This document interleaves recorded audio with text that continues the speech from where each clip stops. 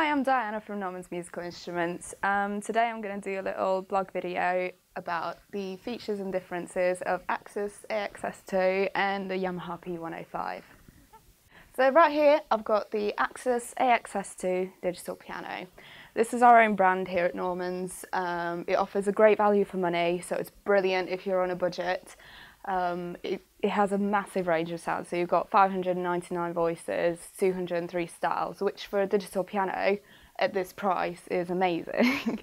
And also it's got a fully weighted 88 note keyboard, so you know it's brilliant if you like to play piano style. You've got a lot of control over how you sound, so you've got your dual and split functions. You can regulate your touch, you've got your DSP effects, you know, your brilliance and all the different things like that. It's got nice big speakers for a clear sound as well. You've got your record function, the chord modes and things like that. So everything that you would usually find in a keyboard, but on a digital piano. So, you know, if you're looking for like a best of both worlds, that would be a brilliant option. And then over here, I've got the Yamaha P-105. I'd say this one's slightly slimmer. It is a little bit more expensive than the Axus, however, it's got a slightly nicer piano sound. The action would be better with it being a Yamaha as well, because they've had loads of experience and things like that, so you'd expect that. Also, it's a greatly weighted keyboard, so it feels more like a grand piano. It's got fewer sounds, so you've got about 14 different voices. You've got some effects like the piano style and things like that, and the split and dual as well.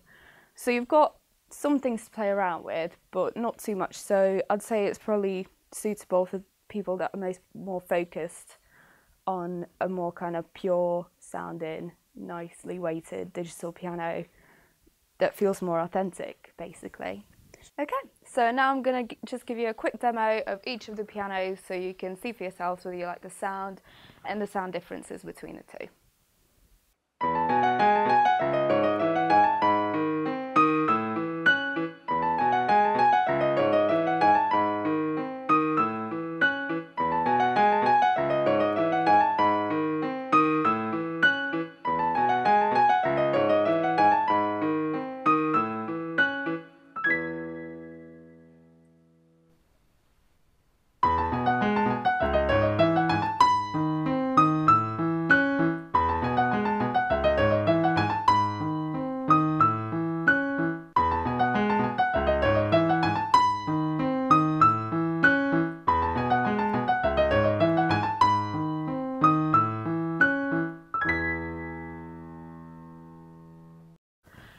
Right, so just to sum that up, I'd say the Yamaha P-105 would be the best option for people who are gigging a lot, because it's slightly lighter than the Axus, even though the Axus is still portable.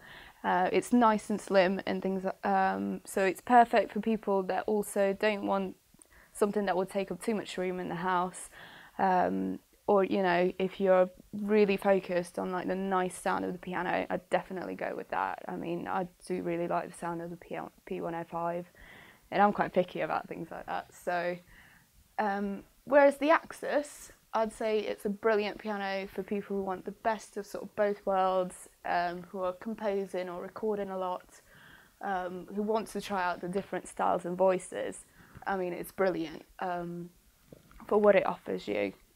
And also if you've got children or anything like that, the fun factor there is kind of bigger than the P-105. Both of them are really versatile, so you can purchase them on our website. Just the piano, or you can also buy a wooden stand with it, or the wooden stand with the Axus, or the X-style stands.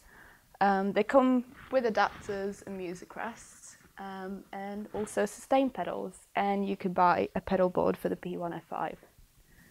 Cool, so I hope you've enjoyed this video. If you've got any questions, you can email me below. It's diana@normans.co.uk. I'd love to hear from you, or you can comment below, click thumbs up, subscribe to our channel, and you can also check out some blogs on our website. And there's also links to the product listings of both pianos and the different packages that they come in. Thank you.